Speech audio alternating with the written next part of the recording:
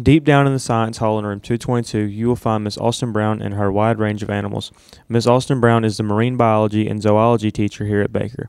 She has been teaching here for 3 semesters. As a student at Chilton County High School, she fell in love with science.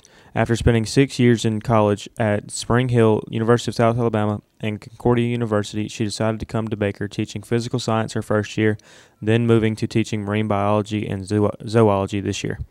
Miss Austin Brown really enjoys her students and her animals. I really like telling my kids jokes and the jokes that the kids tell me. I also, I really like the fact that I get to hang out with animals all day long, including the Homo sapien kind.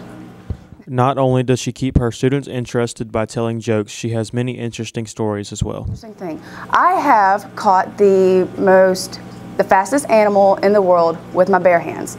True story. Many of Miss Austin Brown's colleagues highly respect her.